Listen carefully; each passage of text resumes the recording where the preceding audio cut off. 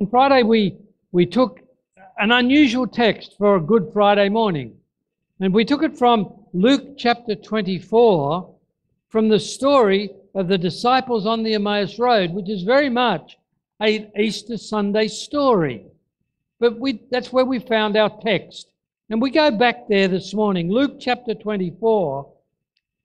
Luke chapter 24, it's a fairly familiar story, the story of the Emmaus Road. Two disciples had left Jerusalem in the kind of despair that was overtaking them. It had been reported that the tomb was empty. And some were saying that Jesus had risen, but some were completely unconvinced. And the disciples on the Emmaus Road were in a state of real despair. There's no other way to put it. They were in a state of real despair. And they were talking to themselves, and as they talked, Jesus came alongside them. The Bible says that they didn't recognize him, but he came alongside them. And as he listened to their conversation, verse 17, Luke 24, he said to them, "What kind of conversation is this that you have with one another as you walk and are sad?"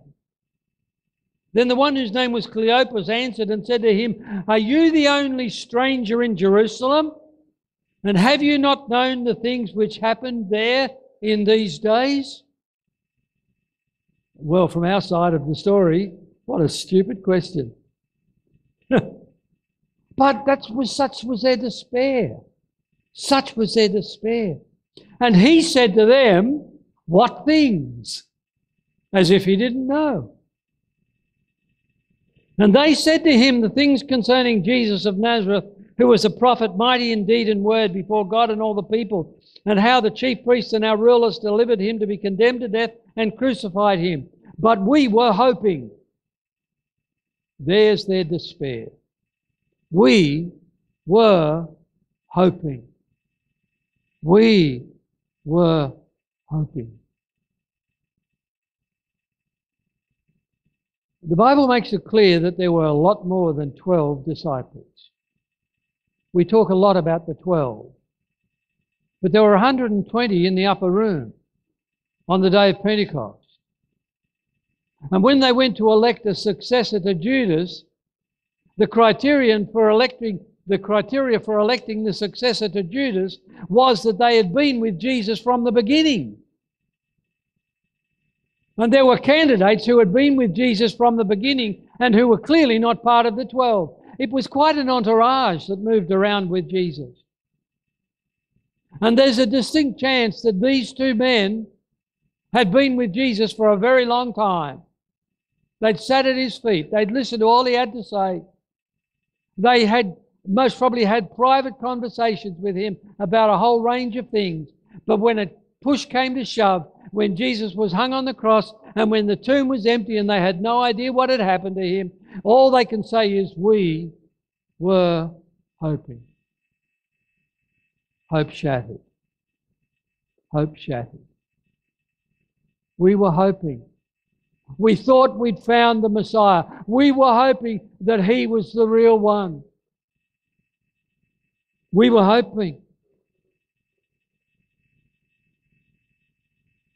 But it's 3 days since all of this happened. Yes, and some of the women arrived at the tomb. His body was gone. Yes. They didn't see him. What despair. And yet they were in the presence of the risen Lord.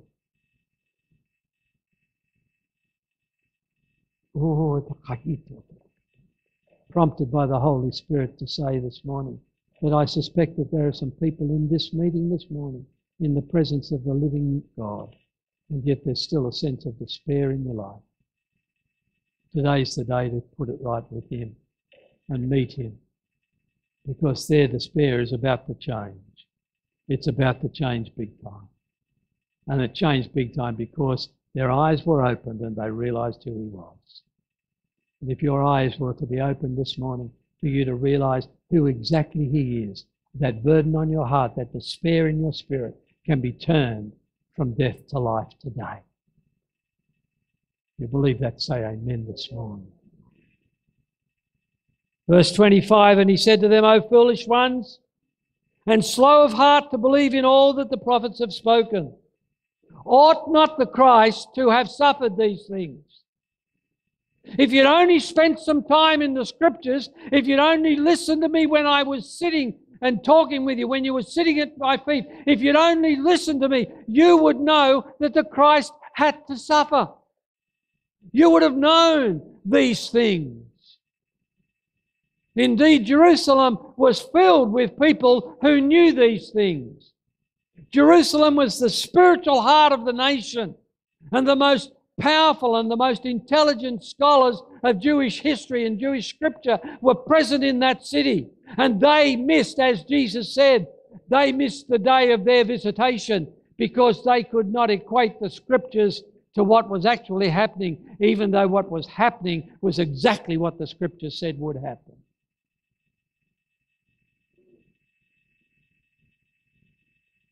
Ought not the Christ to have suffered these things and to enter his glory?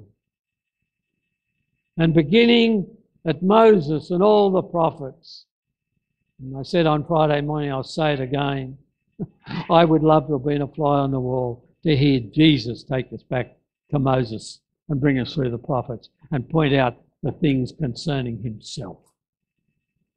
Well, I've given it a shot every now and then, but I ought to have heard the Master make it really clear. Wouldn't have that been something? Beginning at all the prophets, Moses and all the prophets. And then the Bible goes on to say their eyes were opened.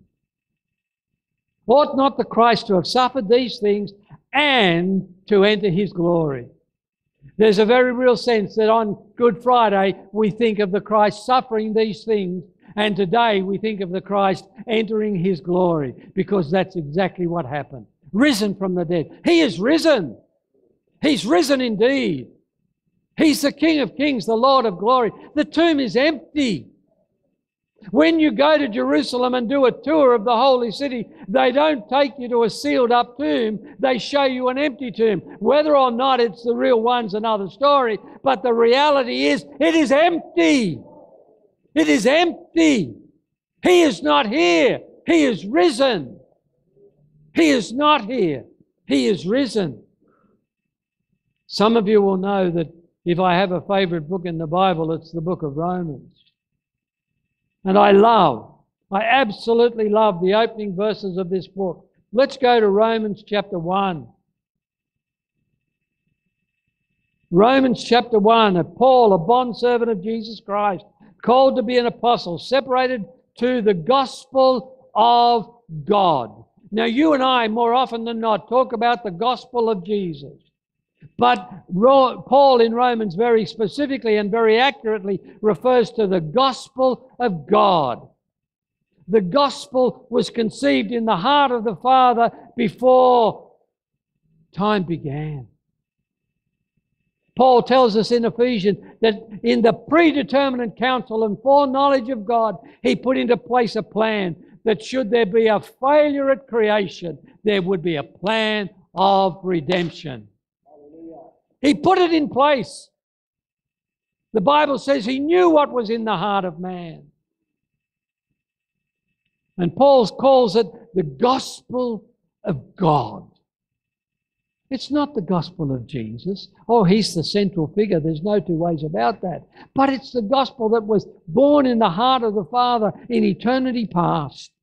That you and I, sinners that we are, prone to wander, as the songwriter said. Prone to wander, Lord, I feel it. Prone to leave the one I love. Here's my heart, Lord, take and seal it. Seal it for thy courts above. You and I, who are so prone, who have a natural bent, not to goodness, but to evil, are sinners who need a Saviour. And Jesus is the only Saviour. And the plan that he would send forth his Son, born of a woman, was conceived in eternity past, that you and I might be born, as we've sung this morning, into the family of God and be children of the living God. I'm a child of God. I am a child of God. Paul goes on to say this gospel of God, which he promised before through his prophets in the Holy Scriptures, concerning his Son, Jesus Christ our Lord, who was born of the seed of David according to the flesh, and declared to be the Son of God with power according to the Spirit of holiness. How? By the resurrection from the dead. What the resurrection does is make a definitive statement about Jesus. I don't know whether you've ever thought of it like this, but the resurrection makes a definitive statement about Jesus. And that definitive statement is, he is the Son of God. He is the Son of God. That is the definitive statement, declared to be the Son of God with power by his resurrection from the dead. Oh, I've got no doubt that Buddha was a good man, but he wasn't risen from the dead. I'm not so sure about Muhammad, but some people think he was a good man, but he's not risen from the dead. And one could go on and mention hundreds and hundreds and hundreds, but I know one who was declared to be the Son of God with power by his resurrection from the dead, Jesus Christ. My Bible tells me that he was the Lamb of God, slain from the foundation of the world. That plan conceived in eternity past. And in Romans chapter 8 and verse 11, my Bible tells me this.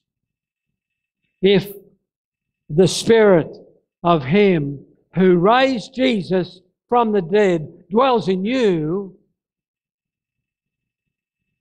if the Spirit of him who raised Jesus from the dead dwells in you, that tells me that there's a prospect that he can or that he doesn't. Is that right? If, and he does, if the Spirit of him who raised Jesus from the dead, he shall quicken your mortal body or bring your body to life. He will be the life force within you, giving you energy and spiritual life. But if and he's not, then you don't have life in God. And the alternative to life in God is not an alternative that I want to contemplate. I was intrigued this week. I don't know if others saw it on the web, but checking my email, and as those wretched ads come up, as they do, you know that you've got no control about it because you're a pauper who doesn't want to pay for the free one without the ad. That's most of us, isn't it? we don't pay the extra bit. We put up with the ads. But up came an ad for a news story. The Pope says there is no hell. The Pope says there is no hell. Now that attracted my attention. That caused me to click, as you do.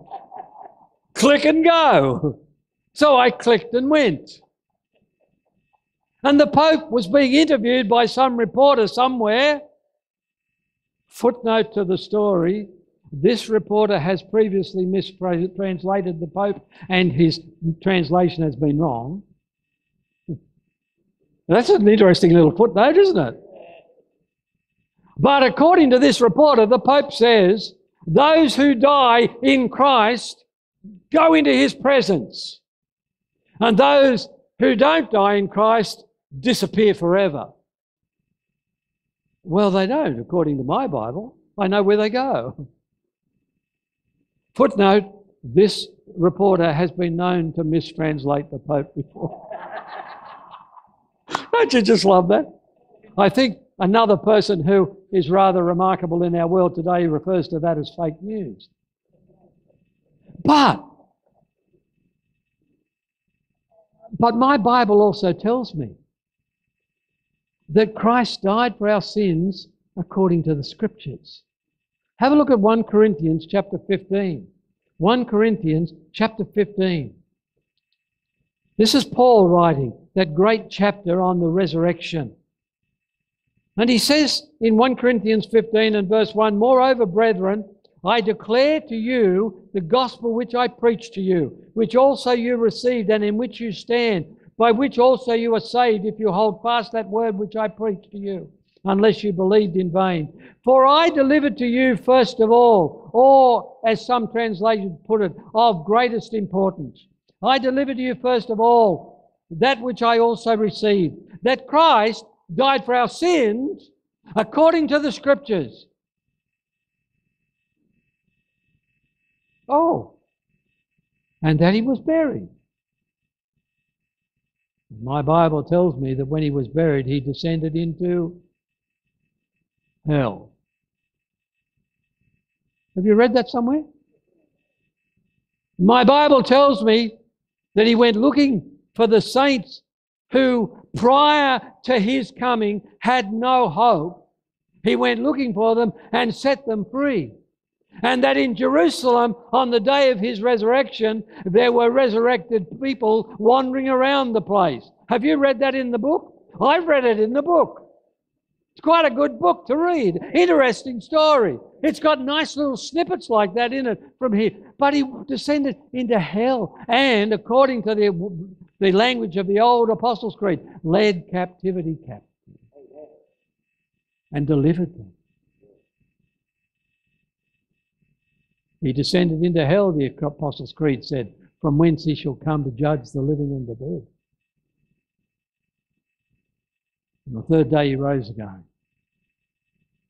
He rose again. In the same chapter, Paul says that he died for our sins according to the Scriptures. He was buried. He rose again on the third day according to the Scriptures. He was seen by Cephas, then by the 12, and eventually Paul says, and last of all, he was seen by me as one born out of time. What a privilege.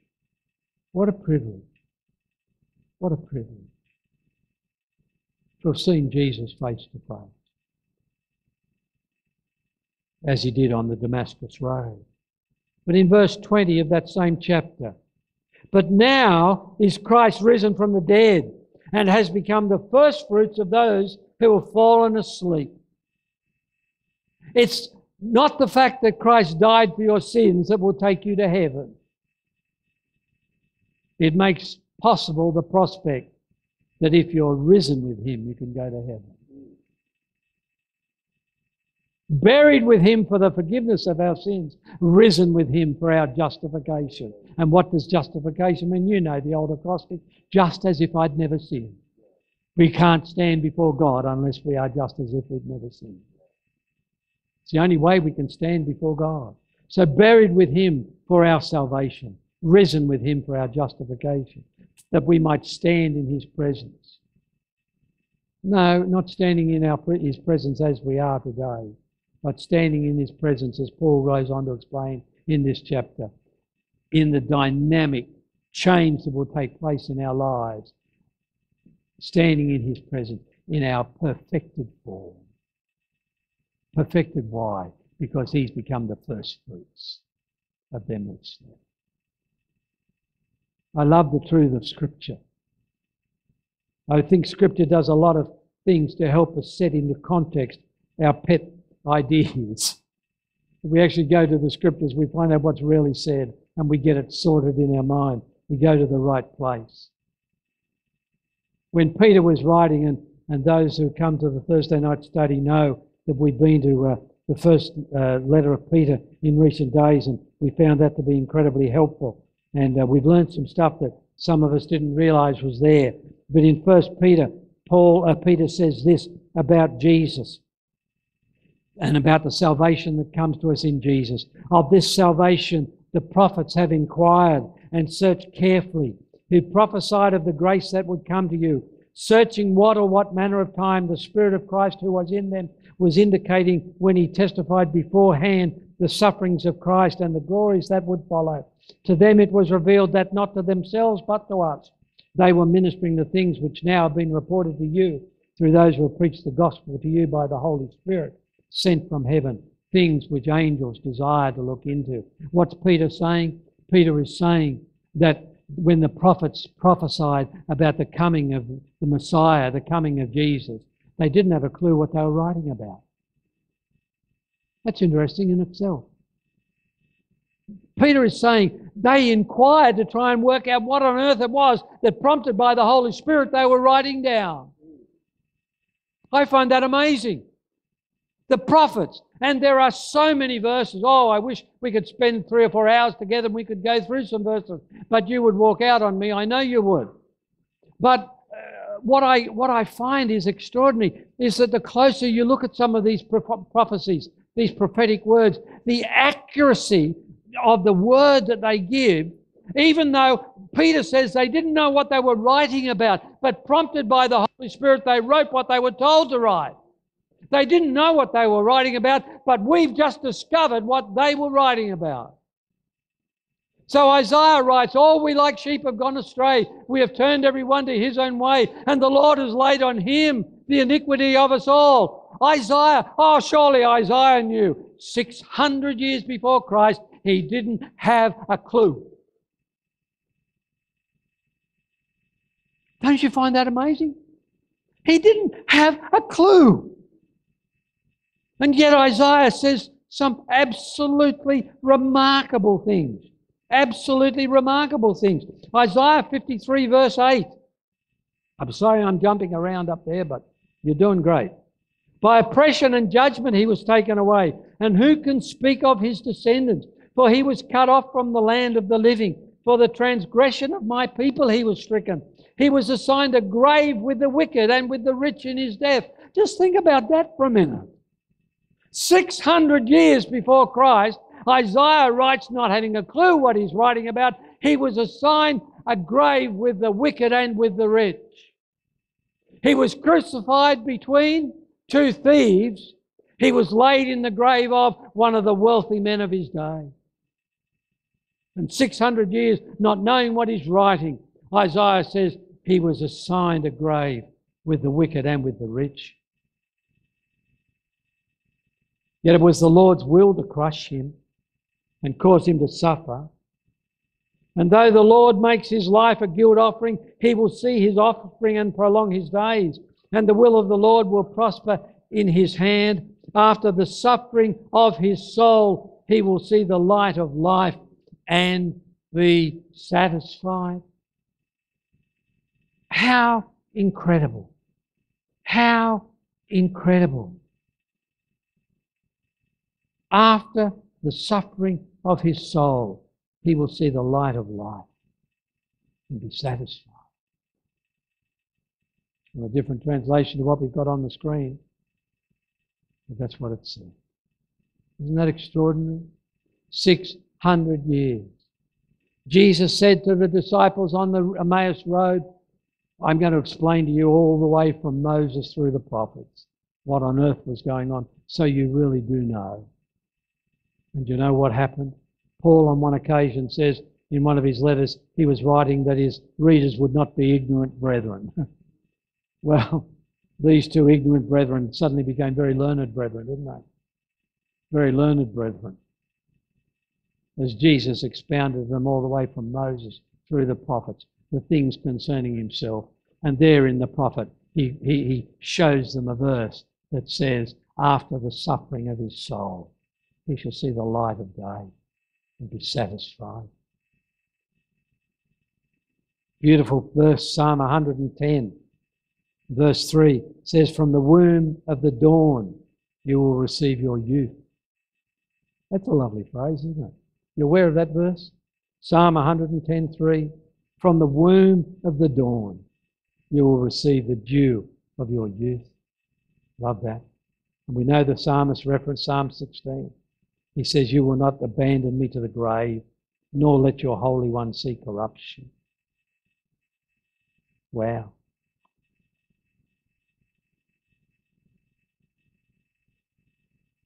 We go to Zechariah chapter 12.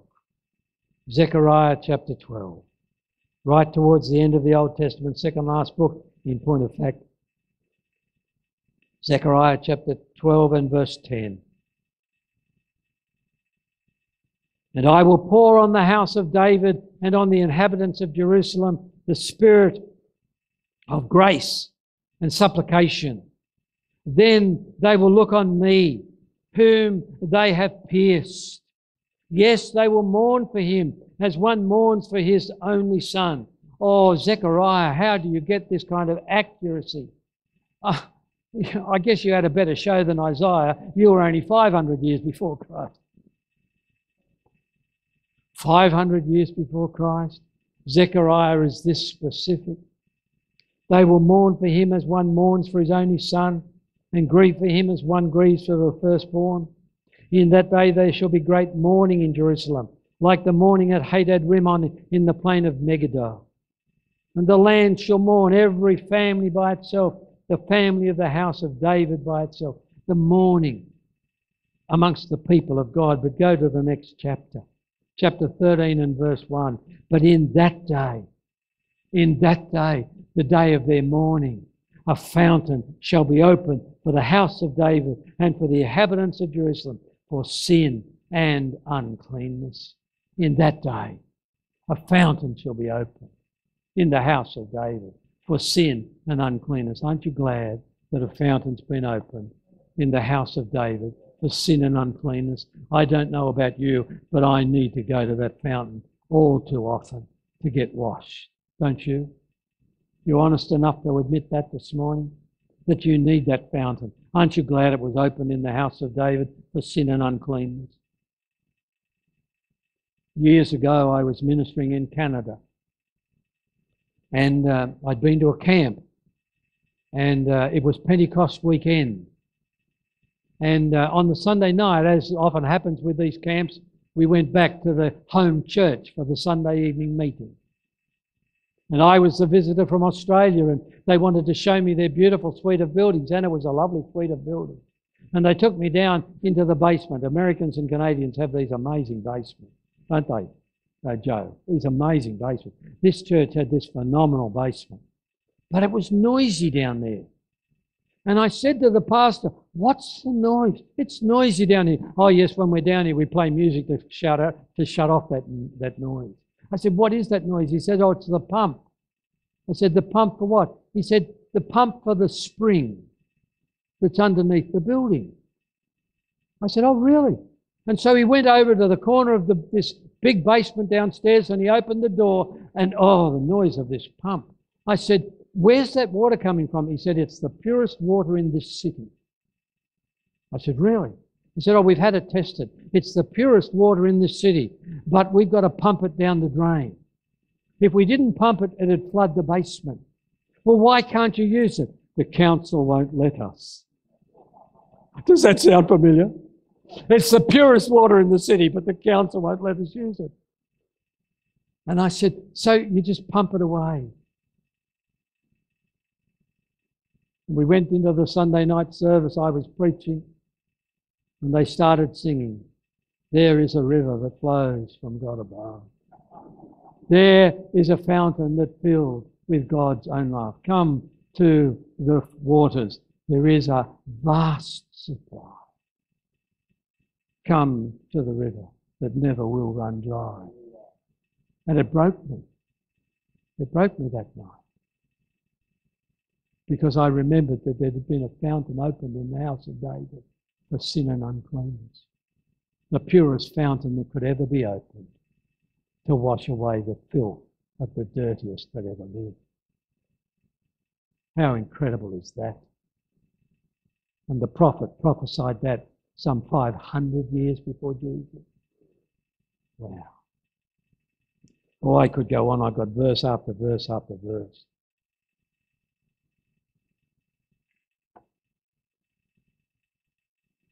I made reference on Friday to Zechariah chapter 13, verse 6, the same chapter. One will say to him, "What are these wounds between your arms?" And he will answer, "Those with which I was wounded in the house of my friend." And Isaiah in chapter 63 says, "I have trodden the winepress alone."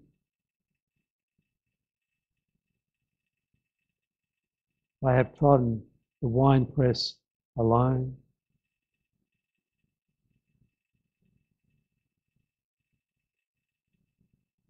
Paul says, we preach Christ,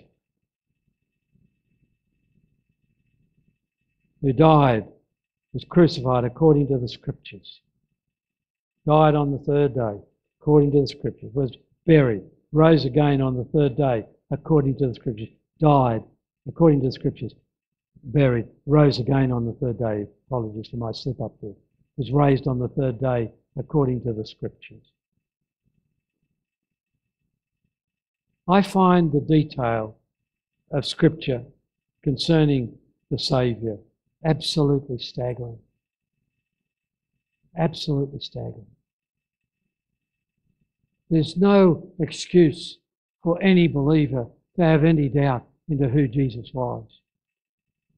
There's no excuse for any believer to have any doubt as to who Jesus was. The religious authorities of Jesus' day knew exactly who he was. But if they'd acknowledged who he was, they'd do themselves out of a lifestyle to which they'd become accustomed. They loved the authority, they loved the notoriety, they loved the privileges, and they weren't going to surrender them to Jesus or to any other. And the high priest of the day said it is expedient that one should die for the people. They knew exactly who he was. They knew exactly who he was. When Peter and John, after they had been used by God to miraculously give strength into the body of the man who was crippled and sitting by the gate, beautiful, when eventually they ended up before the Sanhedrin, do you know what the Sanhedrin actually said about Peter and John? It was evident that they had been with Jesus. They knew exactly who Jesus was. And I want to say to you this morning, as I say to myself, if we were students of the Scripture, we would know exactly who Jesus is. And we would be worshipping him like there was nothing else to do. And we would be serving him like there was no reason for doing anything else. My call to you on this Easter day, this may be a bit more sober or something, or a bit more intellectual or something, I don't know. You're very quiet, as Neil would say in this Presbyterian church this morning. But I just want to say to you, we have every reason to be confident in who Jesus is. Absolutely every reason to be confident in who Jesus is. Paul says in 1 Corinthians chapter 1, he talks about the fact that we preach Christ crucified. To the Jews, a stumbling block, and to the Greeks, foolishness. But to us who are being saved, Christ, the power of God and the wisdom of God. Christ, the power of God and the wisdom of God. To the Jews, a stumbling block. Why a stumbling block? Because although they had their scriptures, they stumbled over those scriptures when the reality of who he was and what he was doing confronted them. The idea that their Messiah would go to the cross when push came to shove was something they couldn't handle. And yet the scriptures clearly said he was led as a lamb to the slaughter. And like a sheep before its shearers is dumb, so he opened not his mouth. I mean, duh. What part of that is not obvious? But they stumbled over it. They stumbled over it. To the Jews, a stumbling block. And to the Greeks, foolishness. To the intellectual Western mind, stupidity. Why would you believe that one died and was buried, who hung on a Roman cross, who was so dead that even the Romans wouldn't break his legs because he was so dead? There's a theory that some still advocate, what's called the swoon theory. They said his pain was so great that he became unconscious. But when he got into the cool of the grave, it revived him. And he was strong enough, having been revived, to push the stone away all by himself. Duh. To the Greeks, foolishness. Foolishness. And out there today, no disrespect for my countrymen, but how many will be in church? Hundreds of thousands? How many won't be? 20-something million? Why? Because the Easter Bunny is more believable than Jesus? A bunny that lays eggs?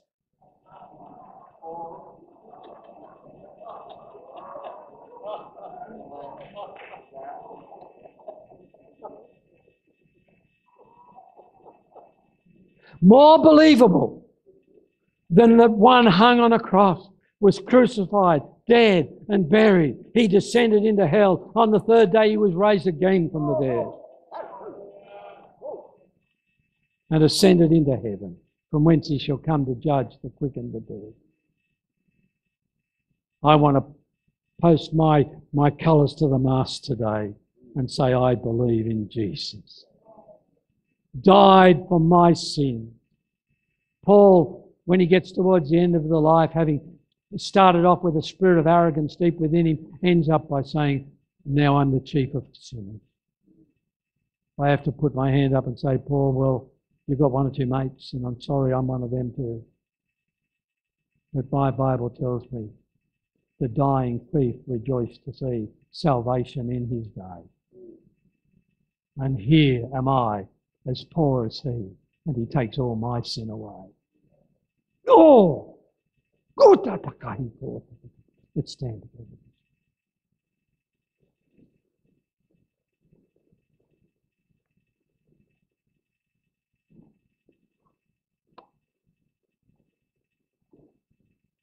We've got about 3 pages of 10 pages of notes. Aren't you glad I didn't do the other 7?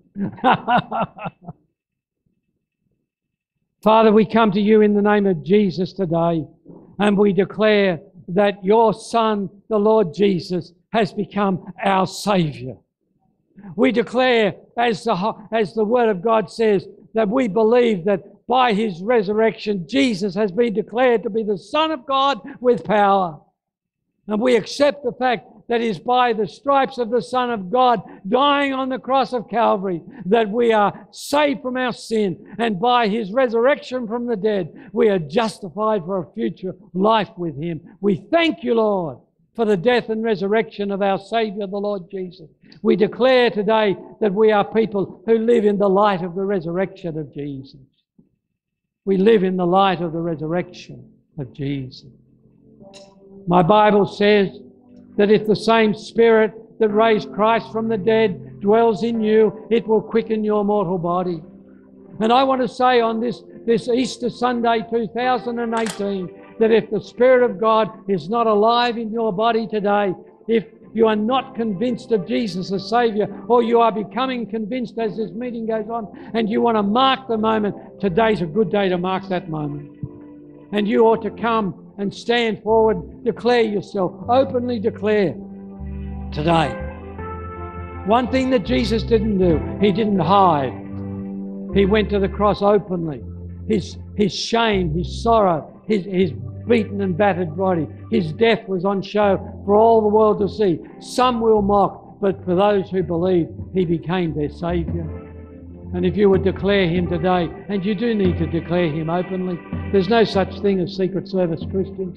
You need to declare him openly. And if that's you this morning, we want to love on you. We don't want to shame you. We just want to love on you this morning. Invite you to come, and we will pray for you. Some of the elders and leaders of the church will gather around you and bless you in Jesus' name. And if you're a believer today and yet the Spirit of God has somehow become very dull in your life, and you need, as Neil would say, a dose of the ghost this morning. You need to have your faith in him quickened, your faith in God by his Spirit quickening you today. You need the presence of the Holy Spirit to be refreshed and renewed in your life. I'm deeply encouraged by the fact that only a couple of weeks after Pentecost Sunday, the disciples gathered together after persecution and stuff had broken around them. And what did they pray for? To be filled afresh with the Holy Spirit. Excuse me, they were there at Pentecost. Yes, and they needed to be filled afresh. If this morning on Resurrection Day, you need to be filled afresh, you need to come as we sing. I understand we're going to sing Victor's Crown. Is that right? Let's rejoice in the King. But if you should come, you come as we rejoice.